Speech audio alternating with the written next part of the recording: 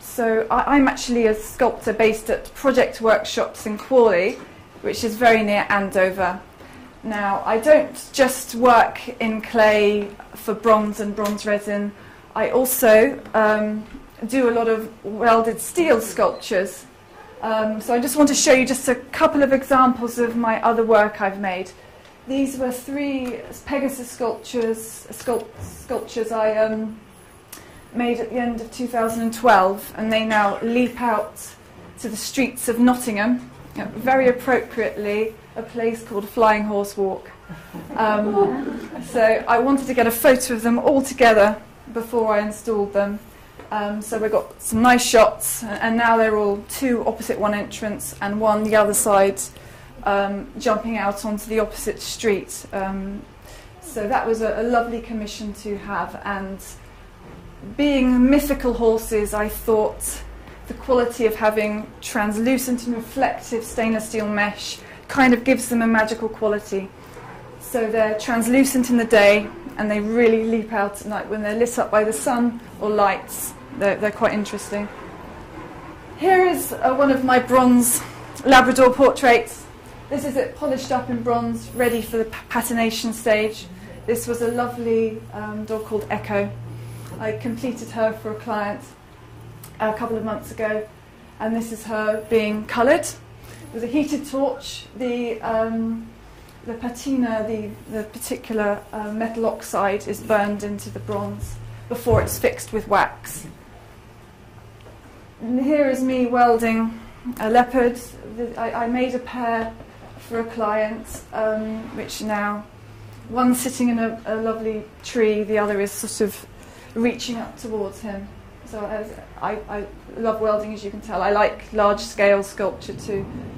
Here is it's a wonderful commission. This is actually a plaster cast which I've kept, but the bronze was commissioned for the British Racing Drivers Club, and it was a lovely chap called Professor Sid Watkins who changed safety in Formula One motor racing, and he sadly died a couple of Septembers ago, and they kindly gave me the honour of sculpting him. And he was an eminent brain surgeon who became friends with Bernie Ecclestone, and he was the first at the scene if any of the drivers came off and had a crash. So I thought having him in his trademark overalls, he had a ready grin, he had a great sense of humour, trademark glasses, I thought these are all things that the drivers associate with him, and they were pleased with him. An angel just a year ago was installed at Winchester University, and a lovely commission. She's 8 foot, and she welcomes people to King Alfred's campus in Winchester. So I was already beginning to make, some of these pieces show I was beginning to make bigger scale works that go outside in public setting, and this is the sort of work, since I graduated in 1997, I've always strived to, be involved with such lovely projects as these. Here is just one of my 3-metre canvases of a racehorse, and the client wanted it inverted into a black background. So that's now just been delivered to a restaurant called The Jockey. Okay, another portrait. I'm going to move on to the Warhorse project now, don't worry. It's just one of my spaniel portraits there. Now we get on to the Warhorse. Now, for the last several years, I've very much been inspired by Alfred Munnings and Jack Seeley, Warrior, that story. I'd always thought I'd love to get the opportunity to sculpt them one day. I've got the, not bad really being involved with the Romsey Warhorse project, but I love Munnings' paintings. They have such vibrancy, and he painted from life there. So when I first found out about this project, which was back in 2011, and actually doing this talk here is very appropriate because this is where I first got my resource material. I met Anne James and Sarah Hargreaves, and I found out for the arts officer for Tess Valley. He knew that I made equestrian work, and he said that there was the possibility of a Warhorse piece being commissioned in Romsey at the time. The budget and exactly what was required wasn't known, but I was so keen to be involved in such a project. So I came and started doing my research then. It's nearly 3 years ago. So I always was thinking I was originally thinking officer and his horse. Here is one of his, he didn't sculpt so much, but you can see the anatomy of the horse. He knows it so well. I mean, that's a beautiful sculpture. Even in silhouette, you can see he knows horses inside out. This is one of the charging scenes. I actually think it was Boer War, actually. Here are some images, horses being, I think, coming off the trains before being walked to Romsey. And I believe every day they used to be walked through the streets, Romsey High Street.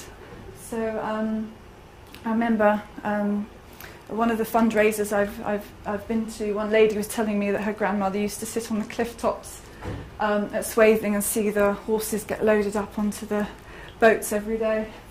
And Phoebe Merrick, who's a local historian, was telling me that in the first 12 days after Britain became involved in the Great War, 140,000 horses were apparently rounded up in those 12 days. Incredible. And as probably a lot of you know, 120,000 horses actually went through and were trained and went to France from the Romsey Remount Depot. This was one of my early sketches. My very first, funny enough, is actually this one here. And some of you may be familiar with my Romsey Warhorse sketch. But Paul didn't actually have that on file, so I will forgive him.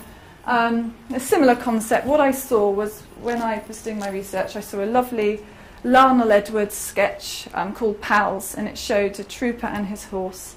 And it was a close-up of their heads, but it just showed a companionable affection between them.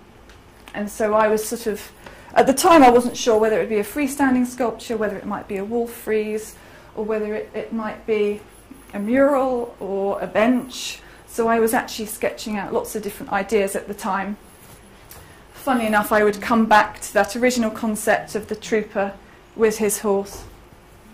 Here's me, some of my doing some sketches and lots of resource material. I always sort of, when preparing for sculpture, you want to be doing lots of drawing, you want to have a lot of images around you, having the backstories from people that were there, having old reference photographs, obviously from 100 years ago, essential. I just surrounded myself with it. And it was actually last March when the new arts officer for Test Valley, Alex, actually approached me and said, "Amy, do you know about this Warhorse project?" And I said, "Funnily enough, I do." And she actually asked for formal applications from sculptors. So I'm not sure how many other sculptors there were, but I was given the amazing news last March that I got the job. So that was a very special day. Of course, all the hard work was to come, but still, that was incredible. So I'm doing my research now. This this model was essential for once the piece had been approved by the committee, and over the last 18 months I've got to know committee members very well. And when I first started working with the clay, I was sending images showing the progress of it, and I had their feedback, and it was approved at a meeting in Romsey, and they said, yes, go ahead. These white marks you can see on the resin help scale up accurately into 3 dimensions to make a life-size piece. You can see this grid at the bottom. It's essential to have a central grid, and you can go up. You work out a scale. So I divided, I worked out, so it's a 16:1 horse. I can't remember how many centimetres that is, but I worked out the height of the horse and divided it by the height of my maquette. And then I had my ratio so that I could accurately work out, make sure every dimension was accurate to make it in 3D.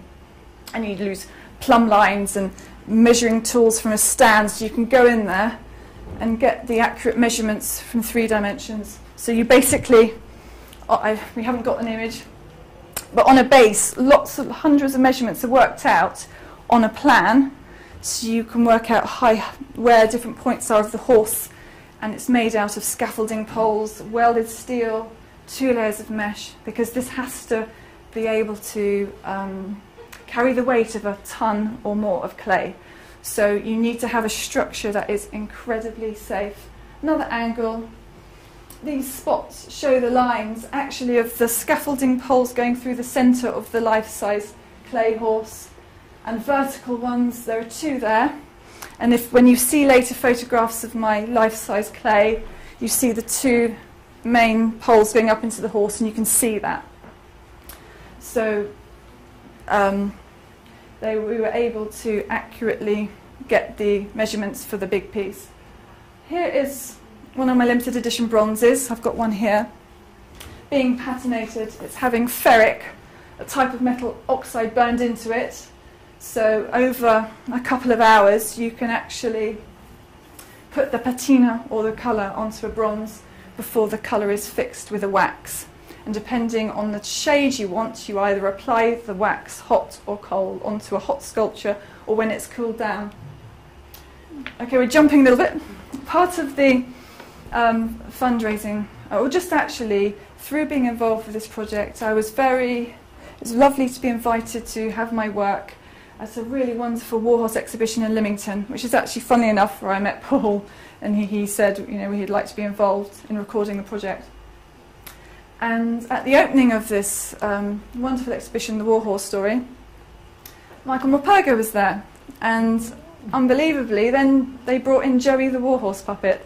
So that was a very special day, and he came and saw my sculpture and became aware of the project. And there are just some stunning paintings there. Lucy Kemp Welsh, and I didn't realise how huge her original paintings are. I've got one of her books here, but incredible war artist, and she actually focused on sort of the heavier horses and perhaps the subject matter that you wouldn't normally gravitate to. Also, she showed the women who were training the horses at the remount depots, and women riding astride, and that was all quite new too. And you can see one of her paintings behind. But Michael was talking to the pupils, the school children who'd been involved in projects related to the Warhorse Story, and he was very entertaining and a very nice man. Here we are, just a little close-up. Joey came and saw my bronze and gave it a sniff, and I said hello. And that was a very special day. And Sarah came and joined me then. And there we are, another one. Slightly flushed, as I probably am today. Okay, here is the armature, and you can see it's pretty strong. And you've got the steel through here. You've got the keys on the hand of the trooper. If it was just a straight piece of steel on its own, then clay could easily fall off it. Whereas if you sort of go round with armature wire on the legs of the horse, we actually welded screws down the legs, staggered, so the clay can key to the structure as you're applying it. If it was just literally straight steel, it can just slip off. And we sort of measured it so that there would be roughly 2 inches of clay that could go all over the piece. And there is, yeah, you can kind of see the shape of the horse. It's a little bit rough and ready. So here I am. This was probably the end of March, and I'm ready to get on with the clay work, which is obviously the opportunity to make a life-size horse in clay. Wow, it's brilliant. So what we did was I got bags of clay, lots of them ready to go, cheese wire, 2-inch thick slabs, pre-cut them, lots and lots of them, because you want to cover the whole piece quite quickly. Very physical. I actually injured my fingers doing it because it's quite heavy work. Yeah, here's a nice arty silhouette of it. And you know that the head is not designed to follow the anatomy of the horse. It's just to provide a nice solid structure for you to put the clay on. Here I am beginning to pop the clay on, and the neck of the trooper, it's rod that I can move because he's a bit stiff and upright, and so I was in a position when I started working on the life-size piece I could actually make little adjustments. What I found with my maquette is the horse's hind leg that's taking the weight was too far that way. On this life-size piece I moved it more under him, which is more correct to how horses stand. So I wanted to get the cross between it being anatomically correct, but at the same time I wanted it to flow as a sculpture. So I didn't obsessively do an exact portrait of a horse. I had a few models. You'll see some pictures of them when you walk around. But I also wanted it to be an intuitive piece of work. I have been lucky enough to have been around horses all my life, and so working in life size felt natural to me. It's almost like you're grooming them, so you know where the muscles are. It was lovely. When I actually started putting the clay on, I didn't measure from my maquette. I just kind of found I was instinctively making it. And as I was making it also, I didn't want it all to be polished and super smooth. I wanted to have texture and life. I wanted it to have areas that are very highly worked and areas that are looser. Because sometimes when you have a finished bronze or bronze resin, you've got a dark patina on. Sometimes if it's very smooth, it can sometimes flatten a sculpture. But it's all about individual preference, because what somebody loves, somebody else won't. It's personal taste, and I think that's just the way I work, and I'm not saying that's the right way, it's just the way I work. This was probably after 10 days. So, and I don't know if you can see here, on the base, we made it so that I could pull the trooper away from the horse, because it was really important I could work on both pieces separately and be able to work on them in the round, because if I just had that there, this side of the soldier would be very unresolved, and it would be too awkward for me to get round and do that side accurately. And as you can see, he is wrapped in plastic. At the early days, the clay is very wet, and you're not worried so much about wrapping it up obsessively. But as I worked on it over 3 to 4 months, and more of it was covered, I had to individually wrap all the legs, the tail, the head, the body of the horse, the bases, the soldier. So actually wrapping and unwrapping would take an hour and a half in itself towards the end. So what I would do is I would actually only unwrap the bit I was working on at the time. Here you are, that's one of the shots Paul took. And what I found, I had these great tools, these big sort of almost like a cricket bat, and wooden batons and things. And I could sort of sculpt planes. And I found I sort of was moving around the whole piece, working on it together. Very much wanted the rhythms of the muscle to get the flow of the horse. And with that, I could exert pressure. Sometimes when I first put the first layer of clay on, I could hit it into place. And sometimes those marks followed the musculature on the horse too. Here we are, probably, yes, the head's too narrow here. This is probably a month or so in. Just a couple of different angles. Yes, I can see here, my gosh, the eyes are way too narrow there. It was very nice because a few months or 2.5 months ago, Meridian TV came and just filmed me working on it, and I saw it the other day, and the head was too narrow, and it's such a shame. But it's all a process, and what I find is you work on it intensively, and then I would go away for a few days and do work on another commission and come back to it, and then you can see it with fresh eyes, and then you think, oh gosh, that's wrong. And I go away and I would check measurements. So luckily there was a livery yard near to me, so I could go and check horses, and I could see, yes, the eyes, I need to really broaden the horse's head. Yes, this was just a shot from above, and I could kind of I wanted the horse to sort of just be, they sort of reflect, they're both resting their legs, the horse is just curving towards the soldier quite naturally. My initial sketch showed, similarly to the Lionel Edwards drawing, showed the trooper with his hands on the horse's nose, head. And when I sort of made this, I actually thought it was nice, circular composition here, nice for you to see the elegant silhouette of the horse's head on its own. And I also decided there are lots of ovals and circles, so therefore I thought an oval base would be more in keeping as well. And just being able to see a sculpture from lots of different angles can also help inform you of what needs to be changed or moved. Yeah. The trooper is much more resolved here. Horse's head way too narrow. But what I found with my scale model, the trooper's quite smiley. He's obviously very affectionate towards his horse.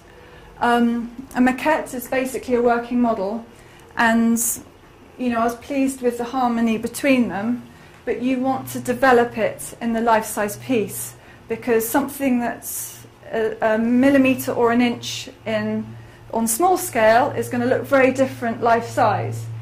And as I was making it, I thought it would be more poignant if the trooper was younger, so I found a fantastic 17-year-old model who works for an organisation called the Khaki Chums, and they actually are historians that live as soldiers. 98% of the time, so it was downtime. Soldiers were just having to exist in the trenches. There was only 2% of fighting. So I was very lucky through the course of this project.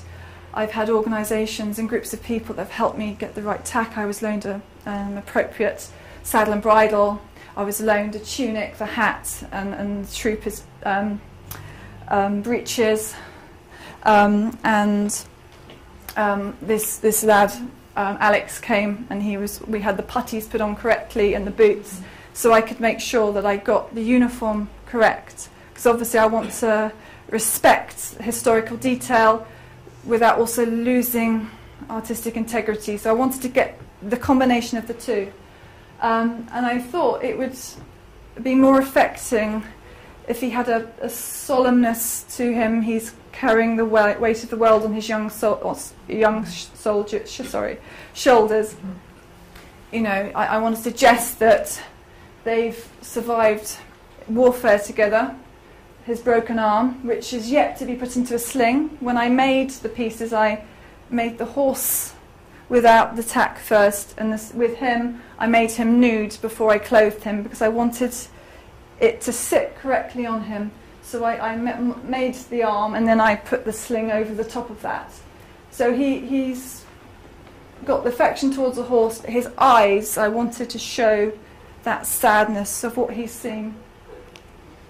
This was one of the first images I took of Alex, but at the time they only had infantry trousers. So these are not the breeches of the time.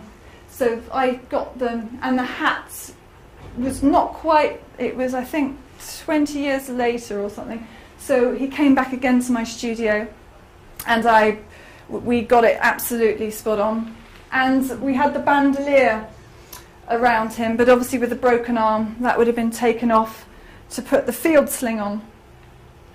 That's just one of a close-up of his head there. I always think with sculpture it's, you know, even better when you hopefully when you see it in life, because sometimes, you know, cameras change things, but that's quite nice. It just shows hopefully some of the texture there, areas that are highly modelled, and some also you can see some of my mark making. Here, this is probably 7-8 weeks in, and I badly in Photoshop just put ears on him, because when I first started sculpting the horse there were no ears and he looked so angry, so I just wanted to soften him, but actually those ears need to be higher up, and I actually built up the back of the horse's skull and the top of the neck. I actually added a lot more after this. This was in May. I had an exhibition. I was really lucky to be able to work in this amazing grain store. Now it's full of grain. I got it out of there just in time. It's being moulded to the side of the grain store now, right now, as we speak. So this is May, so working into more detail now. And we actually had, where I'm based, I've got a studio with other creative businesses. There are 15 businesses, and twice a year we have exhibitions. And this was one in May, and the owner decided it'd be lovely to have an exhibition in this space. So it was all cleaned up. When I first started the sculpture, it was full of hay and full of farm machinery. and we cleared it out, and it made a lovely exhibition space. So people came to come and see me work on that. Here it is. This was a couple of weeks ago. Literally the day straight after this was taken, I had to get it out of the grain store because literally a tractor was coming with a lorry load of hay. So I was racing against the clock just to get some more photos. And you can see here are the main scaffolding poles going up the horse. There were 2 along here. And it really is belts and braces, good strong internal structure. That piece is coming up to support the trooper. That can come away for me to work on them separately.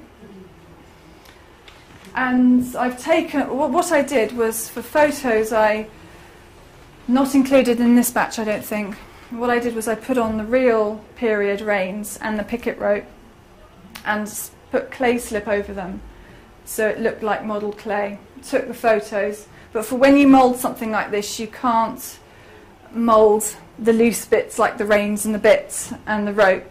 That I will with the casting studio, we will hand make the reins and the bits and the loose bit of picket rope afterwards with reinforced steel and the final material. So I've taken those off here. Makes moulding a lot easier. This is me doing a blue steel look or something. I think I was very tired, but anyway, there we are. That's just to show you the scale there. And because when I wrap the sculpture up at night, I tended to leave the same side and there was sun coming through. So photosynthesis was happening and you could see sort of a bit of green mould appearing on this side. Here you can see some of I sort of hand modelled the saddle and the bridle and the girth. And I wanted to get that balance between things being the right size but also being sculpted. It's a sculpture, it's not just a mould of a saddle and bridle. I wanted it to have life. I want to suggest the horse is a bit lean. And with clay you can get some really nice textures. And so I had aluminium armature wire. So if I didn't have that, the stirrups wouldn't hold their shape. So going through this, because you've got the loop of the stirrups, leathers here, I've got steel going through, so the clay can kind of key to it. And I also wanted to suggest the folded blankets. Another thing, I was fortunate enough, I went to with Patrick Gordonley, we went to the Household Cavalry for a day, and they got one of their horses, warlord, dressed up in the gear. So as well as my models that I got photographs of, they got me the correct period blanket and folded it up for me. So I wanted to make sure those details were hopefully pretty close. Here, some of you probably came to the exhibition. Ranville's farm, which is on Pauncefort Hill. Actually, shame I haven't got the photos here today. But there's a photo showing some of the remount soldiers in front of some stables from 100 years ago, and it's this building. And across the other side of the courtyard, I had an exhibition there last month, and it was a really beautiful weekend and well attended. And you know, some of you I think were able to see. We created this life-size mobile. Here is one panel here. So Nick Hatchley, who's got a local graphics business. And this is actually my clay from, not quite finished here, but it's enough for you to kind of begin to see the scale of it. And there are actually 4 panels, but we've got one in here for you to see the scale there. Here we are. There it is in there. Love, beautiful old barn. And this was one of my models, Chips, and he was looking a lot leaner when I first got my measurements because he was super fit over the winter. It was lovely. Paul's actually filmed him meeting the clay, and he's very relaxed here, but in the first couple of minutes we were sort of snorting and up in the air and I thought, what's that? But it's quite a nice sort of reflective image here, and it's nice to get them together. And I did actually work more on this. There were some things wrong with the fetlocks and the legs, and I still did further adjustments after these photos were taken. Here's another one. Lovely, isn't he beautiful? And we thought it would go one of two ways, because he's either calm as anything, but when he flips, he flips. And we got to the point after 15 minutes, he nudged and missed my clay by that much, and we thought, time to go.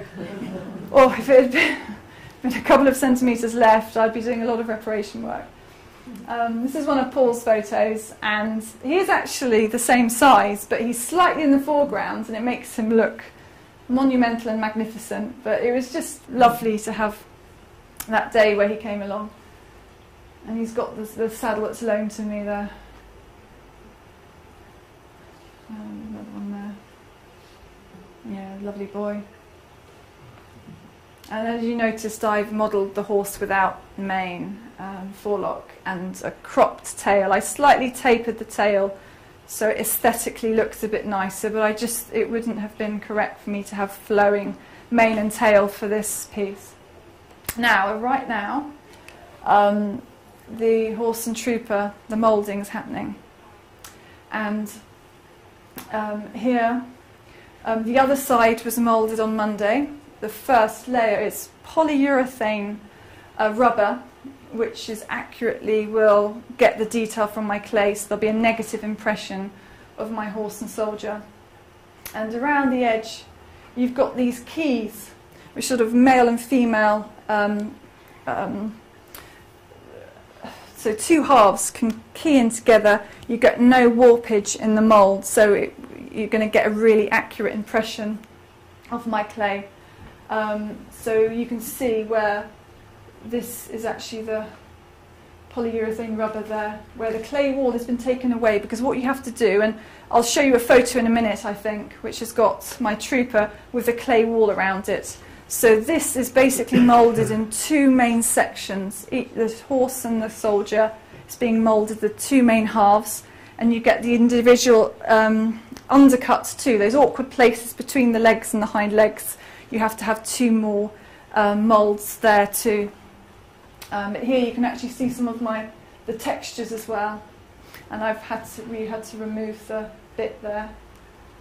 And this is another one showing Andrew putting in the key points, and there are so many just to make sure it's a really good join. Also along these walls on the edge, extra thick polyurethane rubber is put on to give it more strength around the outside. And as you can see, what I did was I just made the reins and the picket rope up to the point where they came loose from the horse. And this was yesterday. So the other side has got two layers of the rubber on it. This side was left with a plastic wrapped until they were ready to make the mould on this side, pour the rubber on this side. And just before they apply this not pretty looking stuff, they spray with this special wax, which actually means it will come away successfully from the clay.